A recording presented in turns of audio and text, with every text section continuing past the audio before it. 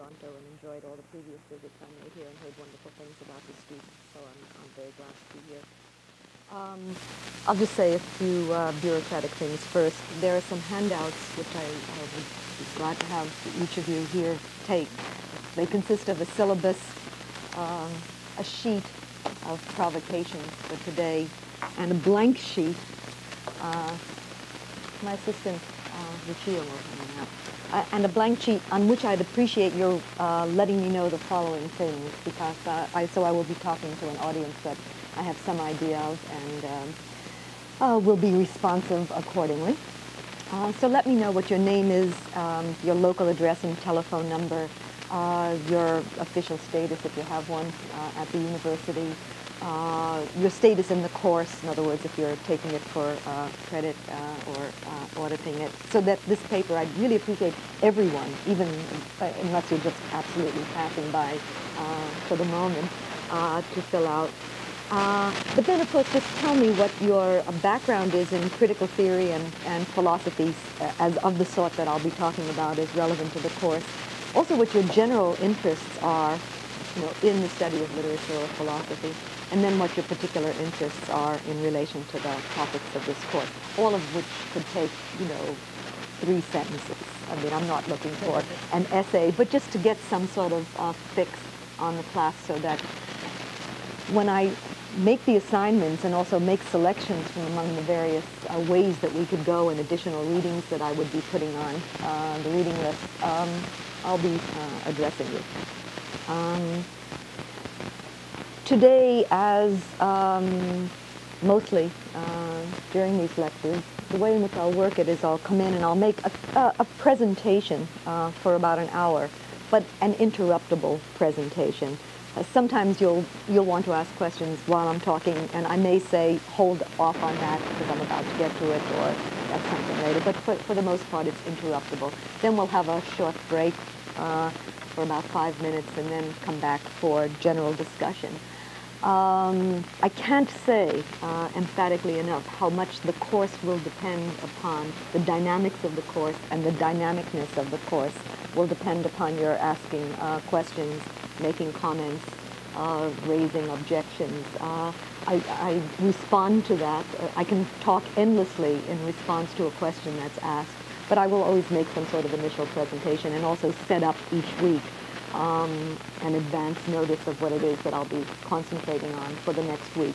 The outline that you have gives you a pretty good idea, and that will be roughly the order in which I'll be both assigning texts and discussing them. But depending upon the interest that you have in certain topics, and also as it may turn out, the interests of the group as a whole pile up, I might decide to linger on one thing rather than another and skip over something else. The course is not the delivery of a body of information, and although we'll be reading some text very closely, the course is really not close textual examination. It's rather the exploration of a set of issues. And they will operate as issues only insofar as they are issues for you. To the extent that we're all going to find ourselves in agreement on something, we'll move on until we hit conflict, until we hit difference, and that will be where it becomes interesting. The assumption is that you're coming in with difference. The assumption is going to be also that you're going to exit with difference. But I think something will happen along the way. Don't see this as precisely a conversion to or corruption to relativism, but rather perhaps a form of modification, transformation, at least effect in a direction that I will be outlining. Let me begin, while you're sort of looking at all this, by putting a few terms on the blackboard. I keep wondering about what this umbilical cord is going to do to me. I haven't had one in a long time.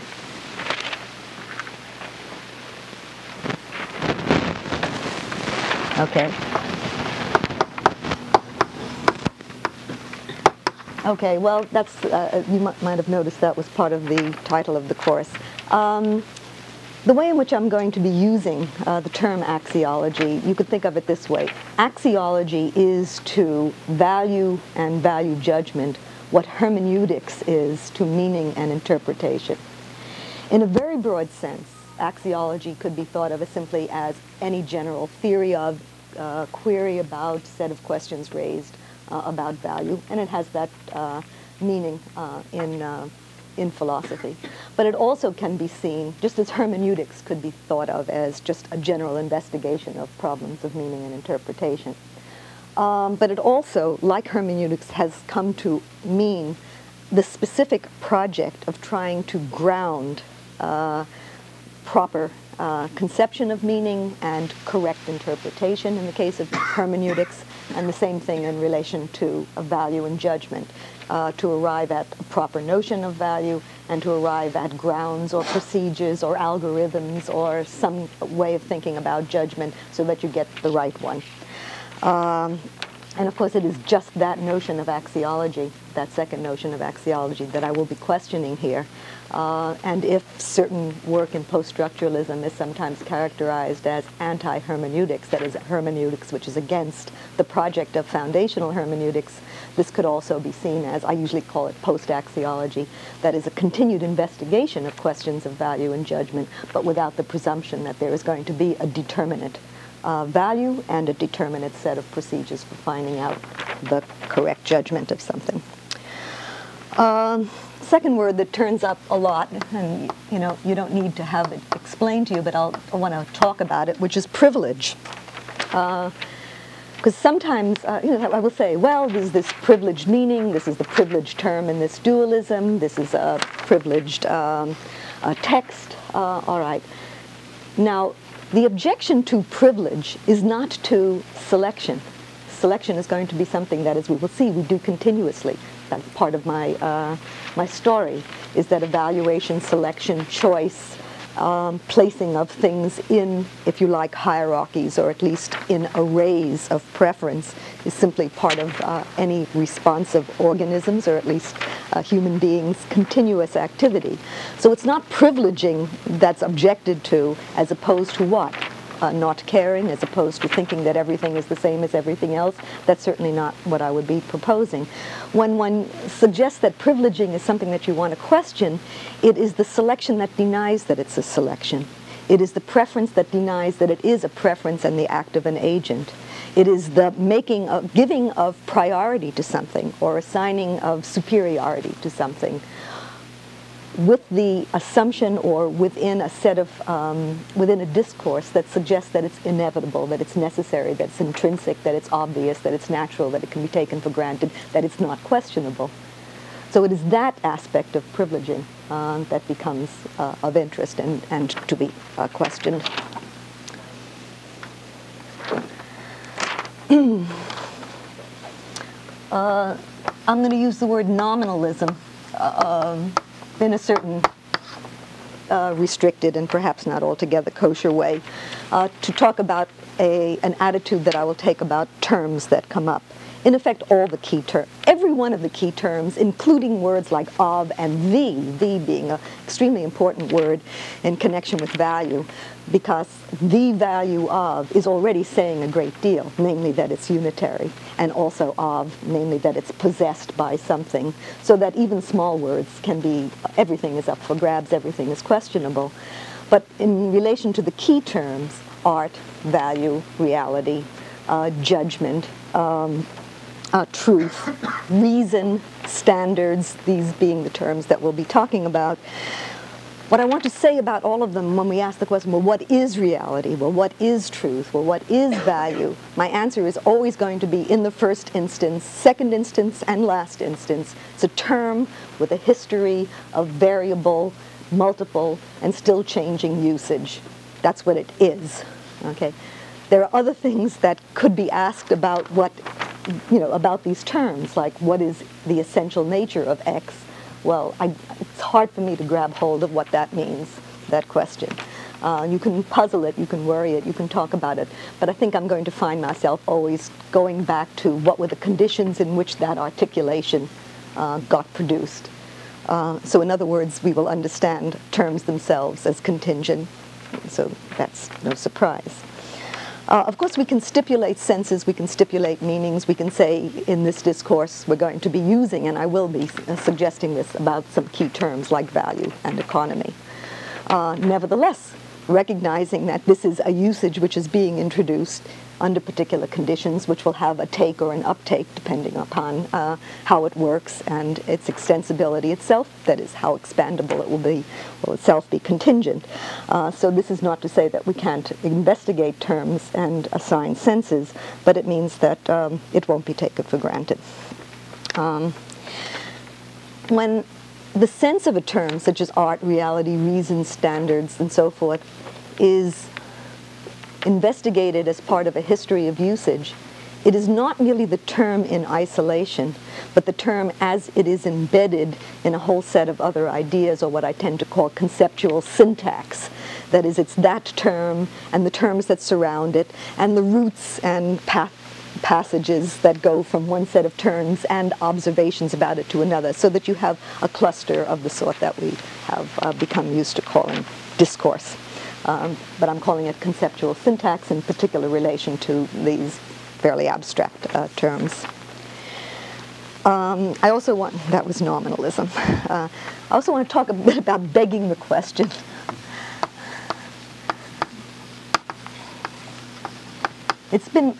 Because begging the question is one of the most recurrent and definitive moves of axiologic logic and of all arguments in this arena of debate. I think it's very important to emphasize that begging the question is not just a form of philosophical, failure of etiquette, all right? That when you have begged the question, what you have done is you have taken for granted that which is at issue. Therefore, what has come out of your mouth is nothing. Anything that begs the question, any statement in an argument that begs the question has canceled itself out, because it has not added anything, it has not contributed anything, it has already assumed that which is at issue. Assuming what's at issue, okay, taking it for granted as inevitable, is characteristic in the arguments that one gets that relate to the supposed self-refutation of relativism, and many of the other charges that I'll talk about in connection with what is called relativism, and which could be defined in the first. I have two definitions of relativism. The first, which I hope to make all of you relativists, at least in this first sense, and that is people who question the assumptions of traditional axiology. So the minute you've questioned something, the minute you said, well, maybe, I want to ask a few words about, like, objective, aha, we have a relativist in our midst. All right, so the first thing is simply that the questioning itself becomes, without any assertion, without any attitude, without any position, without any alternate formulation having been offered, is already called relativism. And as such, I would hope that we would inevitably be relativists. The second, which is a whole list of supposed positions, dispositions, failures, catastrophes that go along with it, that's what I will question as perhaps not necessarily following, and indeed not following at all. It seems to follow, and this is what I will suggest, through the typical inversion of the classic view of itself. So if you do not believe my absolutism, then you are guilty of my conception of relativism. If you do not believe my objectivism, then you must be guilty of my conception of subjectivism. This is a kind of begging the question. Among the questions that are begged among the issues is whether those dualisms are the only possibilities, whether there aren't alternative formulations for some of these classical oppositions. Okay, I'll say, I'll be talking about it endlessly, but just so that I have an initial take on it. By contingent, they say a lot of things about the word, and will be saying a lot about it in the book, which will be sort of, my suggestion is take a look at the book, sort of see what my line is, read the first three chapters, because they're going to be relevant for the first three chapters I'd say right away. That will give you a sort of a menu. The fourth chapter is relevant to reading Hume and Kant, and then I will, on the syllabus, assign which chapters to sort of look at again as we're looking at particular questions that are related to sort of key to the scriptures in contingencies of value. The course is not going to be a repetition of the book, but the statements that I made there are going to be ones that I'll refer to, and sometimes amplifying them is as good a structure as any. for bringing some of those issues out. But particularly, you probably want to look at the last chapter, because the last chapter basically consists of all the questions that I have received about the various alternative formulations that I've offered over the past 10 or 15 years from various audiences, students, colleagues, and others. And they may be, a number of them, the questions that you'd want to ask. So, you know, do I refute myself? Will the world fall to pieces? Is it true that anything goes? Am I incapable of political action? You know, these may be the things that occur to you. So at least I have a word or two to say about them. Those words themselves may not be, may not necessarily put to an end your questioning, but at least it will give you some line to follow. Anyway, what I'll be the simplest way to think of of contingent in the sense that I'm using it is conditional. It is contingent in the sense of conditional as opposed to autonomous. Conditional meaning dependent on other things. I usually say variables, meaning dependent on things that themselves vary. All right, that's what it means. I also say emergent. By emergent, what I mean is that there are conditions that vary and that are not altogether predictable. And that combination puts us in a certain relationship to all phenomena that are contingent. And the question will then be, which ones aren't? And I'm not sure that there are any that aren't, though there may be certain conditions that are very stable and that change very slowly, and that are very widespread. So this already introduces a kind of structure that I'm going to return to over and over again, which is more or less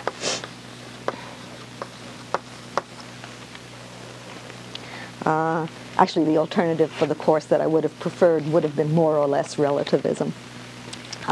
More or less, it's a good thing to start operating with the more or less, meaning that for many classic binaries, for many classic oppositions, it can be seen that in raising a question, you are not necessarily asserting the opposite, but you are observing that there is a continuum, and that which is seen as the opposite is, you know, one point. So it is not that, well, there is this which is objective, there is this which is universal, all right? It could be there's this which is so widespread as to not create any questions.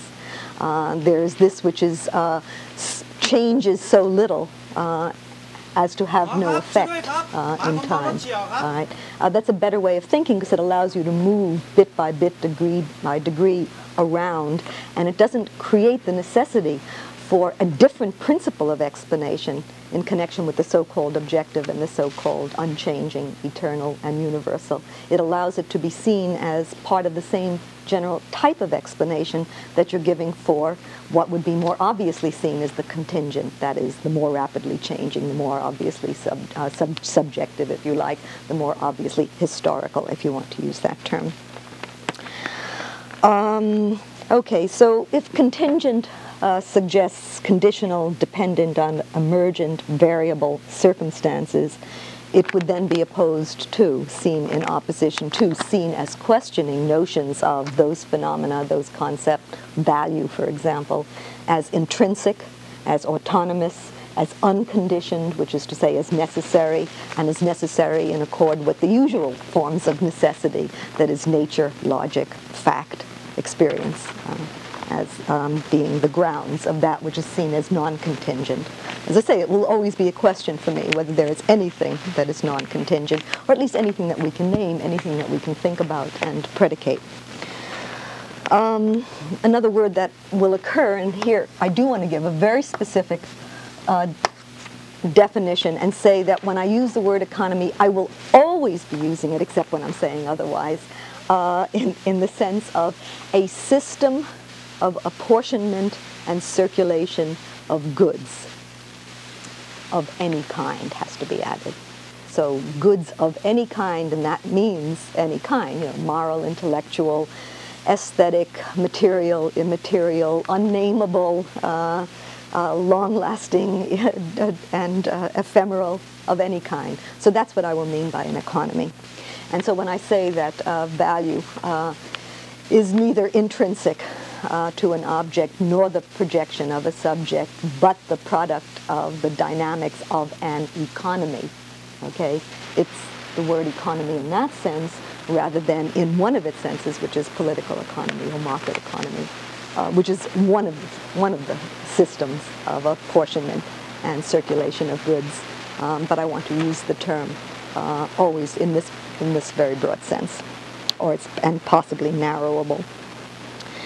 And then, of course, the word good and goods, which we can meditate about a great deal, but which I will just put this out for the moment, because I'll be talking a little bit more in a few minutes about the scope of the course, so I want you to hear how I'll be using these terms as I trot them by. Good seems to operate in our discourse of value, and here I'm making a historical observation rather than making a stipulated definition, seems to operate in the discourse of value as an irreducible positivity. That is, you can't get any further. Even those who try to get further by reversing it, such as Bataille, and that's a figure who I deal with and will deal with a little bit more later in the term, who tries to make, in effect, loss the good. Nevertheless, in making loss the good, reestablishes the good as the irreducible positivity. So it seems to be that we are locked, that we cannot get out of a vocabulary if we're going to be talking about the good without some kind of irreducible positivity. You can try, and I'd be very interested in efforts to try. And I'm certainly not saying that it is in the nature of things that you can. But it seems to me that in all my own investigations of these discussions, what you can do is you can move from one good to another good within an economy of transformation, exchange, and circulation. You can substitute higher goods for lower goods and vice versa. You can exchange one pile of goods for another pile of goods. You can exchange it and have a very bad bargain. You can pay too much or too little. You can be gulled and you can cheat somebody else. But it seems that it's very hard to get away from good as, and closely related to that. So I would say an irreducible positivity with various names, and I don't myself want to now privilege any of these terms, but I will return later to the various domains in which the terms that I will now recite operate as the name of the good. For example, gain, advantage, satisfaction, gratification, utility, profit, reward, pleasure, success. These are all. Now the question is, but what is the good? Well, we're back with the same question as what is the value of. That is, maybe it just remains a list. Maybe it's just a list where sometimes we're talking about one part of the list and other times another part of the list. And that may be all that there is to say. Not that we're going to finally find out what the good is or what the basic quality of good is. Maybe we won't. I haven't been able to. So I say irreducible positivity, but I add relative to some economy. That is, the good is perceived in relation to some apportionment and circulation of goods, so it is not perceived against nothing. And it is always as perceived by some observer. And I'm fairly neutral about what we want to say about the observer. I don't want to say the subject. I don't want to give it any characteristics. And later on, as you'll see, the observer is by no means a monolith. The observer is internally differentiated, internally highly contingent system in itself. In fact, the observer is also an economy, so that you have an interesting set of economies, observing economies, values being evaluated in relation to interlocking, interdependent, mutually changing systems of good. And finally, I just want to say a word about value. I could talk about the term and its history at great length. But let's just say it seems that in English and related European languages, I'm not sure of other languages, if there's a difference, it will be interesting. This conformity doesn't hold any great significance to me. It doesn't seem to point to anything except that it has always maintained two meanings. And these meanings seem to move side by side throughout the history of recorded usages of the term value and cognate words such as Wert and indeed the word worth and valoir and so forth, and valeur and so forth. So we seem to have the same sort of history where it means two things. One is equivalence in exchange, or as we might say, market value or price. And the other is something that we could call relative amount or comparative measure. So it is, again, it could be, of course you can have negative value, but if it's not negative value, then value is positivity in comparison to, in relation to, what is seen as some scale, some array. So that seems, now it is also the case that this second and rather more elusive sense of value has often been attached to a notion of the intrinsic. So that whereas the equivalence in exchange is seen as a de facto price that happens to be there and is understood as contingent, the other kind of value, which is the comparative worth, what's a man worth, or is she a good wife? What is a human being? What is the value of a human being? The value of this painting, its true value, as opposed to what it will fetch in some market.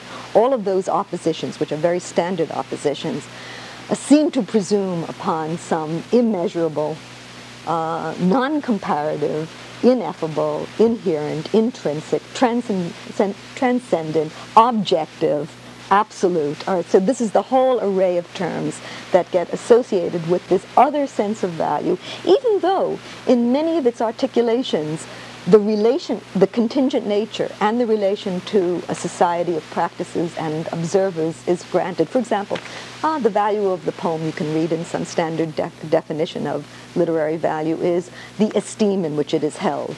The esteem in which it is held, even though it effaces the agent through the passive voice, nevertheless is presuming that somebody's doing the esteeming.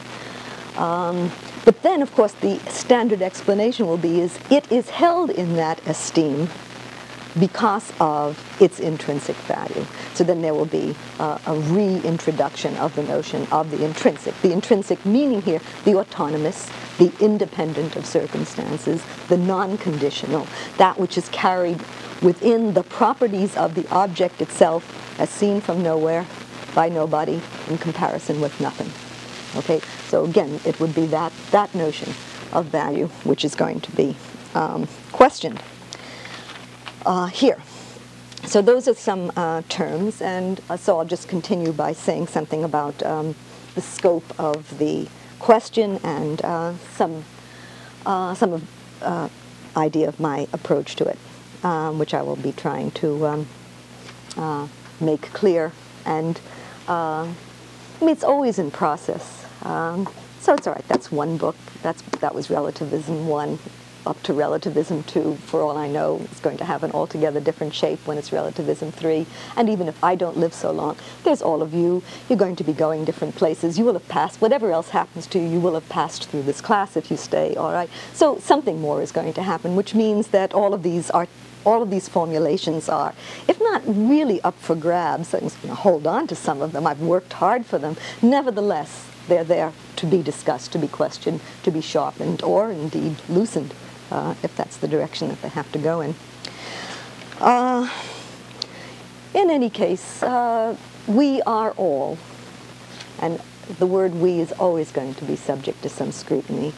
I mean, even as I look around this room, and I hardly know you yet, I can already see forms of diversity which are going to become very, very sort of comically apparent as we encounter uses, invocations of this we, what we all know, what we feel when we read a poem, what we have always understood about.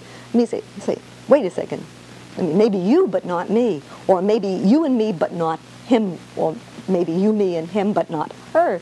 I mean, so this is going to be, which is not to say that we is impossible, but it does mean that we is always a population which could be specified because it can't be taken for granted, except when it is taken for granted. When nobody raises the question, we can go trotting along saying we without giving each other any grief over it. But it's always possible to say, I mean, who? You mean you and who else? Like me? Maybe not me. Maybe not even you. Sometimes that we. Anyway, we seem to be the heirs of a conceptual tradition, the one that I've just been talking about, that privileges a certain type of value, privileges it under such terms as true, real, fundamental, and so forth, that being the term of privileging in this case, that privileges a certain type of value, that is posited, that type of value that is privileged is also posited as fixed, autonomous, and inherent in the properties of objects themselves, and as unaffected by situation and immune to the desires, needs, interests, or perspectives of folks, as unresponsive to particulars of time, place, culture, or history, and as ultimately ineffable and incalculable, and as operating outside and beyond economy. All right, so that seems to be as I say, the sense of value that is at least one of the senses that can be seen to operate since the first recorded usages. Classic and contemporary critical theory and all discourses of value in other humanistic disciplines, including aesthetics, ethics, epistemology, philosophy of science, and political theory, all of which we will be looking at in some ways this term, all of them are dominated by this conception. All of the humanistic disciplines are dominated by this conception of value, which indeed, I suggest, is what marks them as humanistic disciplines. That is, it's precisely that conception of value and the conceptual syntax that goes along with it, which is the definitive mark of the humanistic disciplines. And that conception is also central to the project of axiology in the sense that I defined it before. That is the effort to ground the privileged status of particular normative claims or practices on nature, logic, fact, history, reality, or some other foundation that is itself seen as objective, timeless, unconditional, necessarily determinate, universal, and universally binding. These being, as a matter of fact, part of the objectives. You might say that a good deal of classic philosophy and contemporary philosophy, insofar as it is still classic philosophy, is keeping the world safe from relativism, if relativism is simply seen the questioning of precisely that array of conceptions. The axiological project is classic and chronic, and so also are the charges of self-refutation and related specters, moral and political paralysis, collapse of standards, the corruption of taste, the decline of culture, chaos, nihilism, barbarism, and so forth, that are always evoked by the questioning of its defining goals and characteristic moves and fundamental assumptions.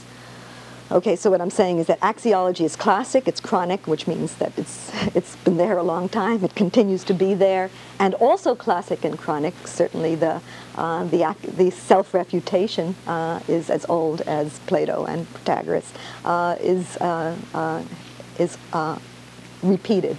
I got a letter from Lynn Cheney, is the head of the National Endowment for the Humanities in the States. And we've had many exchanges, and to the point where we're actually friends. I was like, oh, well, Lynn, yes, yeah, what is it now? So, well, Barbara, I mean, I've been reading that you were relatives. What I don't understand is how you can assert relativism, because if you assert relativism, then you are refuting yourself. I said, oh, okay, fine. Thanks very much for letting me know that, Lynn. All right. So it's absolutely automatic. You say one thing, you push the button, someone's going to give you the self-refutation argument.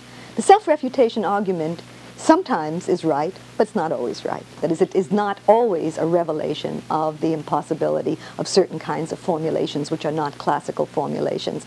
And I will try to produce some here and also tell you how to handle your friends who will give you self-refutationism, pretty soon.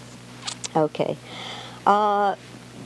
What I will show is that such charges and specters are irrelevant to and unwarranted by the questions and alternative formulations developed in this course. Nevertheless, there's no question but that this course is a critique of axiology, both as a recurrent set of deeply problematic and highly consequential institutional and social claims that is not, and also as a currently and long time preemptive theoretical project. When I say it's a preemptive theoretical project, what I mean is that the development of axiology in the sense of the attempt to ground correct judgment preempts other ways of understanding the operation of the normative, the operation of standards, the nature of evaluative language, the relation among various forms of value in many domains. So there are a lot of other things that could be studied, and I hope you would study them, and I see them myself more and more being studied in a, let's call it post-axiological examination of value in the domains that I've talked about, such as philosophy of science, epistemology, ethics, aesthetics, which barely exists now as a field under that name, but certainly in cultural studies, and we'll be looking at some works in those fields. So there are many, many things to be said, you might say, in the arena, on the site that has been occupied by axiology. So at the least you say, you know, give us some room. There are some other things that could be done instead of going around this particular circle another set of times. But the seminar and the readings that we'll be doing in Bourdieu and Laclau and Mouffe. By the way, Chantal Mouffe is going to be giving a talk at what time? Does anyone hear the time? On Monday in Political Science, sponsored by Political Science. It would be a good idea to listen to her because we're going to be reading Hegemony and Socialist Strategy later in the term and get an idea, which is going to be talking about citizenship. The book, Hegemony and Socialist Strategy, is by Ernesto Laclau and Chantal Mouffe. It is it's a very provocative example of a post-Marxist political theory, and distinctively post-axiological in that it begins to operate with that set of what seem to be the moves that are replacing the objective, the absolute, the foundational, the established, the authentic, seems to be terms like contingent, practice, network, local. So we seem to be getting an alternative cluster of terms, and perhaps, in effect, alternative models that are convergent in some ways themselves for social and cultural theory. So what I want to say is that in addition to being a critique of the axiological tradition, I see the course as also an introduction to various forms of post-axiological structure, which are not merely post-axiological and sort of like clear this away and now we'll put this, but the very process of the clearing away has turned out to be a productive process. It was not just a swipe of the hand. It was not just let's get rid, but it was not so easy to get rid. And indeed, one never comes on the scene, I don't think, saying let us get rid. What happens is one comes on the scene already saying, it's not working, it hurts my head, it's not comfortable, but what about this? And in the very process of articulating that state of discomfort, of and it doesn't work in a number of ways, and at least two, which we can always remember, is it doesn't work theoretically, it makes your head feel bad, and it doesn't work practically, that is institutionally, socially, politically, to do the things that you want to do, some of you, some of us. Nothing that I say can move us, however, toward a convergence on finally the next and perhaps ultimately proper way, because to the extent, and this is going to be a song that I will sing repeatedly, especially in connection with political theory, and indeed here I would have some quarrels with Laclau and Mouffe, who I think, for all the attention to the local and the differential, still are, for understandable reasons, afraid of relativism and too much pluralism, nevertheless want to see an ultimate convergence, whereas I don't. I neither want to see it, nor do I see it. So I think that there will have to be differences among us insofar as the problems with axiologic logic, what I call axiologic logic, are problems in their social and political application, and we have different goals, all of us. because we're different, and some of those goals may be not merely quite diverse, but in considerable conflict with one another. And those conflicts, I would suggest, are not going to be resolved by our understanding or reformulation of axiology. Indeed, one of the points that I would make is that that's never the place where they are resolved anyway, and never that the axiological argument, you might say, is one of the moves that is made in a political, social, institutional, rhetorical playing out of difference, as if that was where the points were to be won. Some points are won there, but never decisively, because the energy is always going to come from the actual position of the agents in a world of circumstance with things to lose and gain. And the argument is not going to be the only thing to be lost or won. And indeed, the losing and the winning of the argument very often depends in reverse on who it is who's winning in other ways, for example, institutionally. I think one of the things that I will be suggesting when we read Hume and Kant on this question is I think one can see the circularity of the arguments, the key arguments, that is the key axiological arguments, certainly not everything that's said, but the key axiological moves in the Standard of Taste, which I'll ask you to read for next time, and in the Critique of Judgment, particularly the Analytic of the Beautiful of Kant, that we can now see without too much difficulty that there are key moves that beg the question and in effect cancel out the major claims. The question then becomes, how is it that they were so persuasive?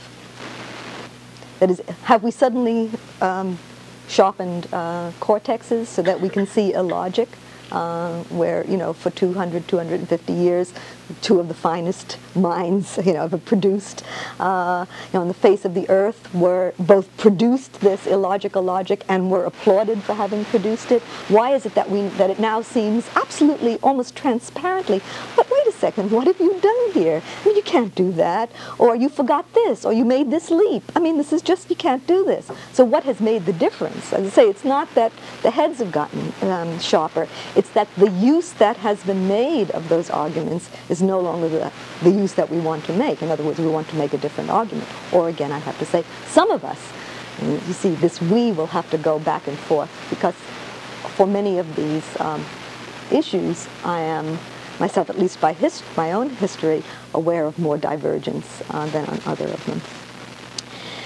Anyway, so what I am saying is that the course and seminar readings are not just in order to produce a critique, but to attempt to develop more intellectually responsive and otherwise productive formulations, at least as we measure it, socially, institutionally, political formulations of the various concepts at issue: value, taste, standards, justification, reality, truth, art, and so forth.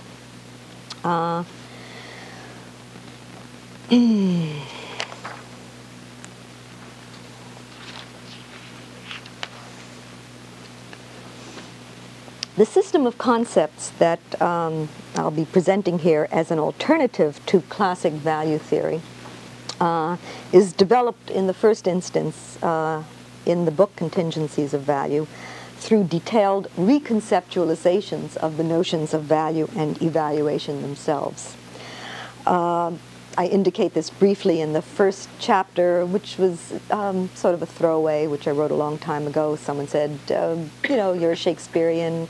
We're having this session on Shakespeare's sonnets. You've written on Shakespeare's sonnets. It's about evaluating Shakespeare's sonnets, and I was already thinking about writing about evaluation. And I said, oh, well, okay, this topic has my name on it. So I did that in about 20 minutes. Okay, the initial presentation, which was 20 minutes to deliver, I probably sat down and wrote it in 20 minutes and spent 10 years after that figuring out what I had said. I mean, did I really want to say it? Did I really want to go so far? And if I put it that way, well, what would it mean for this? So that's what happened. It was like it was all wound up at a certain point, and I didn't know what it was. But it's, you know, it made tremendously good sense, and it's a fact that I had been playing it out for a long time after that. Anyway, briefly indicated in the first chapter, and explored later in the book in relation to a variety of value-centered issues in other domains, as I said, ethics, epistemology, political theory, and philosophy of language, as well as literary criticism and ethics and aesthetics. The initial and most crucial of the alternative perspectives that I want to propose is a pointedly non-dualistic, and in the sense that I gave you before, nominalistic account of the idea of value. The sheet that I've handed out contains at least some of the familiar oppositions. I'll just have you glance at the shape of the sheet. When we come back after the break, I'll ask you to look at it more and raise questions about it. But the shape of it is, it is said, in effect, it is said that we must distinguish between the truly, genuinely, whatever it is, or true, genuine art, and so forth, and mere entertainment. Real aesthetic value as opposed to mere market value. That which is genuinely universal as opposed to that which is merely local and particular.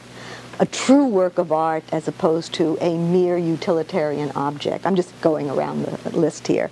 A genuine artist as opposed to a mere worker or producer. A real museum, not just a market. Okay?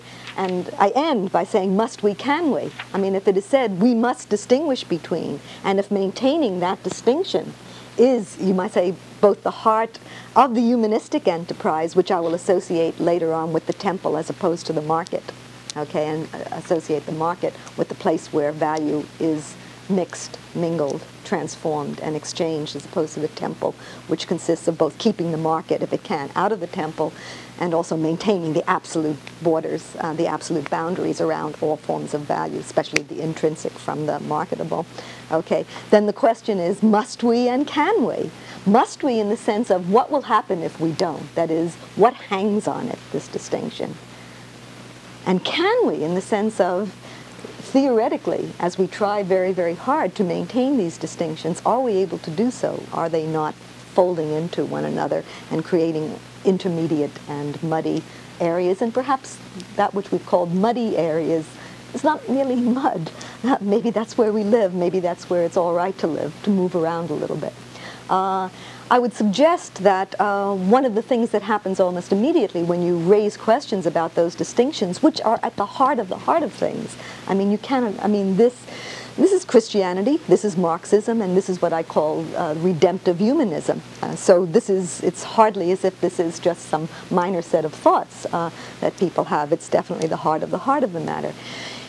One of the things that happens almost as surely as the self-refutation argument will be what I want to question the difference between art and entertainment.